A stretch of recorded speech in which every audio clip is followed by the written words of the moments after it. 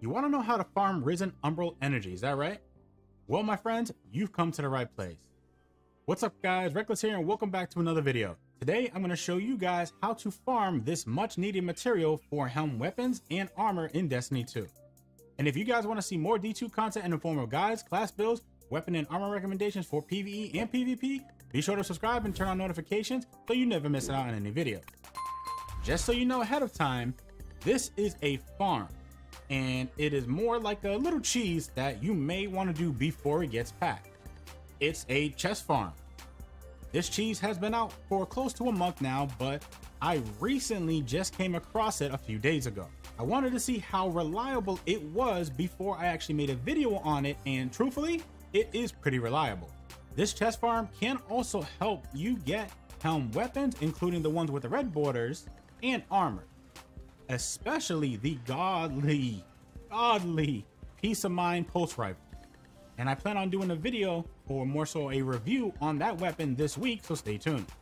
However, there are a few requirements that are needed before trying this out. The first requirement is that you have to have at least 1000 psychogenic intel. Reason being is because you need to open the right chest in PsyOps Battlegrounds twice.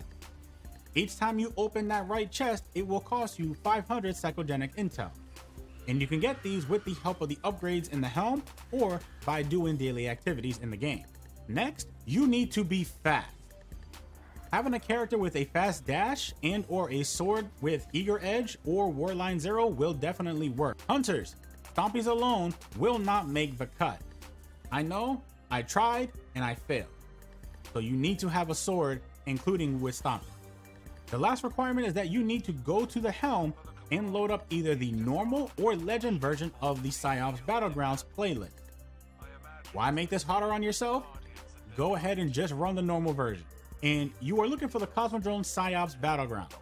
You will not get the second chest to spawn if you just go to the Cosmodrome on the map and choose the PsyOps Battlegrounds that is next to Dock 13. When you load up the PsyOps playlist and don't get the Cosmodrome, then go ahead and back out and look for it again until you find it. I found out that when you're flying in hyperspeed, you can actually open up the director and the map will show you which PsyOps is actually loading up. If you don't see the Cosmodrome map, then go ahead and go to settings, gameplay, and scroll all the way down to change your character, then rinse and repeat until you actually get the Cosmodrome.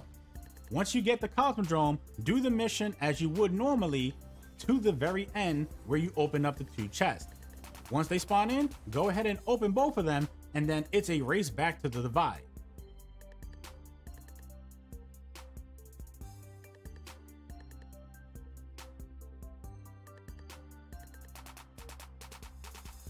When you get down to the instance where the divide shows up, turn around and run back towards the chest. When you get back to the room with the gong, you will be teleported back to the chests, and you will have about 4 to 9 seconds to actually loot both chests again. This will give you an average of 4 Risen Umbral Energy each time that you do this farm. And it is possible to get more.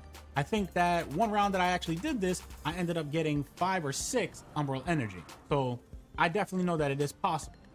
And I do this farm to help get a better chance at weapons that have the deep sight resonance, aka the red border on them, when I focus Umbral engrams into weapons at the helm. So that is the chest farm. Let me know down in the comments if this ended up helping you get more Risen Umbral Energy so you can actually focus Umbral armor or weapon. And that, my friends, brings us to the end of the video, and I will see you guys in the next one. Hey you, watch these videos too. I know you like them. Go.